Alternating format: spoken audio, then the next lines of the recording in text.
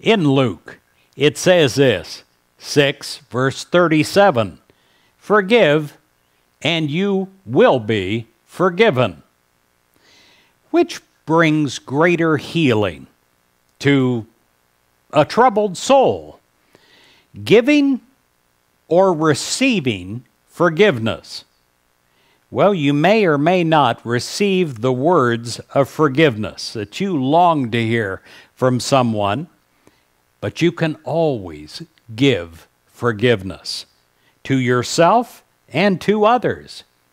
The very act of forgiving cleanses away irritating thoughts and begins a soothing and a healing activity.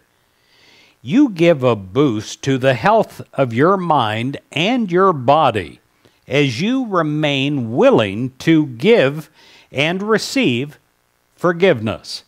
The days, they seem brighter, and your relationships are enhanced by the love and the harmony conveyed in forgiveness. As you step forward to forgive, you may find that others are more than willing to meet you halfway.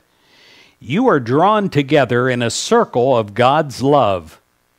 And how wonderful it is that such cooperation enhances your already stable relationships, and it restores the ones that need so badly to be healed.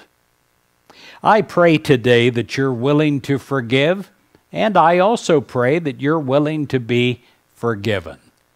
God bless you.